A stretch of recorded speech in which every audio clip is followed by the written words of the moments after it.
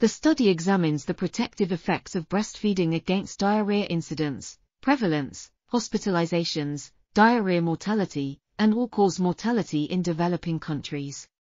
The results indicate that exclusive breastfeeding among infants 0 to 5 months of age, and any breastfeeding among infants and young children 6 to 23 months of age confer varying degrees of protection against these outcomes. Not breastfeeding is associated with an excess risk of diarrhea mortality in comparison to exclusive breastfeeding among infants 0 to 5 months of age and any breastfeeding among children aged 6 to 23 months. The study supports the WHO recommendation for exclusive breastfeeding during the first 6 months of life as a key child survival intervention, and highlights the importance of breastfeeding to protect against diarrhea-specific morbidity and mortality throughout the first 2 years of life. This article was authored by Victora, Cesar, Noiman, Fischer, Walker, Christa L. and others.